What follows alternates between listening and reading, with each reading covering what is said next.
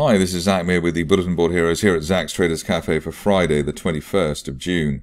Starting off with the FTSE 100, which is within that rising trend channel from the end of December. We managed to break that red May resistance line, 82.30, but have done it in a rather limp fashion, but at least we're above it. And initial target here, obviously, the 8300 area, which was initial June resistance, and then that spike that we had earlier this month, 83.71. On the downside now, not expecting anything lower than 8100, even if there's a bear trap below the May-June support area in the meantime. Moving along to the DAX, and here it's been a story of trying to recover, but we're still in this consolidation under the 50-day line. It's rising at the moment, which is a positive, but still underneath that. We need an end-of-day close back above that to give us a retest of 18,800, etc., and the record highs of last month. On the downside, not expecting more lower than 17,800, that initial May support area. The Dow is next, and here the picture is that of trying to get back its mojo. We've done it in terms of being above the 50-day line for 2 sessions in a row, which is always good, 38,700, and that gives us a natural focus on the May resistance and the record high there, 40,000, hopefully over the course of the next 2 to 3 weeks.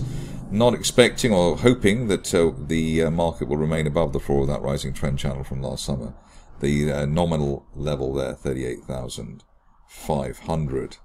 Moving on to Bitcoin, and this has been a struggle over recent weeks, and it continues to be a struggle in the sense that we've broken below the floor of that rising trend channel from back in November. That the level there that we didn't want to break was 65,000, and that means that we are vulnerable to move down to the 200-day moving average area, 57,000, and that's also a March support line projection.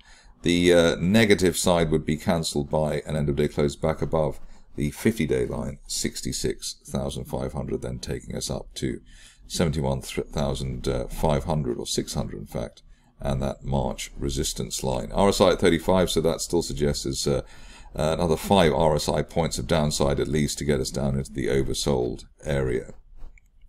Gold is next, and here the picture better and brighter maybe than we were expecting. We've broken that line of resistance there from May. That was around 23.60. We've broken above the 50-day moving average as well.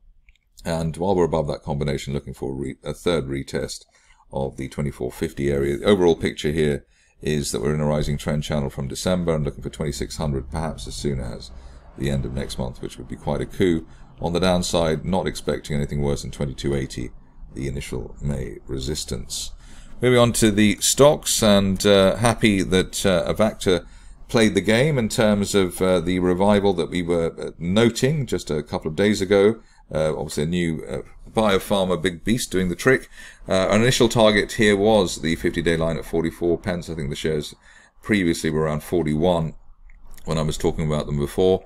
And that means we have the luxury of trying to draw the upside here, which could be the top of that broadening triangle there from the end of April as high as 53 pence, hopefully over the next couple of weeks or so. But the key here is remaining above that 50-day line at 44 pence and waiting for that to start rising. If that can start rising, then that would be an extra boost for the shares. We were expecting a turnaround on the basis that we broke out of that falling wedge, and we've had an uptrend line in the RSI window for many months, in fact since back in March. On to a stock which I hardly ever look at, and I don't think anybody else does either, Ecora. And here you can see that we bounced off the floor of this rising trend channel base, or potential rising trend channel base. Floor there 74 pence, top of the channel there up to 91 pence, which we're hoping for by the end of next month or even sooner. The RSI is pushed above neutral 50, which is good, and recent neckline resistance at 77 pence needs to be held. Ideally, if we can hold that on a weekly close basis, then we'd be more confident of a move to 91 pence over the next few weeks. On to a stock which was one of the highlights of the turn of the month, in fact last month, Graft Polymer. Here it looks as though we're near to the end of the pullback. Obviously we went up to as high as 1.35 pence, and we're back well down on that now. I want to see an end of day close back above the initial June support there, which was around 0.48. And that could then give us a move up back towards the 200-day line, 0.89, as another test of that particular technical feature. Next up is Gulf Keystone, which I used to look at a lot a few years back, or many years back now, but here you can see that the shares have finally hit an initial target here, which was £1.50, the top of that trend channel there from back in June last year.